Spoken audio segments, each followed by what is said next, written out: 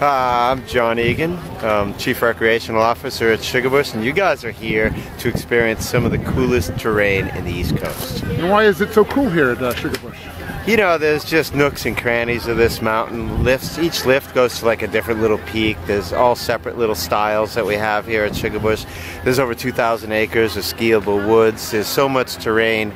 It's what I cut my teeth on, and I was able to hang with the best in the world. So I really feel that as a teaching and learning area, this place doesn't have a limit. And what was your fancy title again? Chief Recreational Officer and Director of the Adventure Learning Center. And what does that mean? That means I make sure this place is fun to be at, and that every aspect of learning happens here at Sugarbush, from summer camps with kids, mountain biking, skiing, snowboarding, all the way up to the Abundance Leadership Conferences that we run in January. So anything and anywhere in between, you can do it and be better here.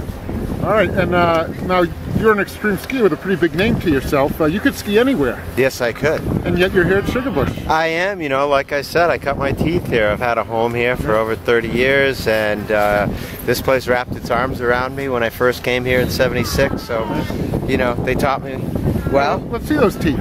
Let's wrap those arms. Wrap those arms, baby.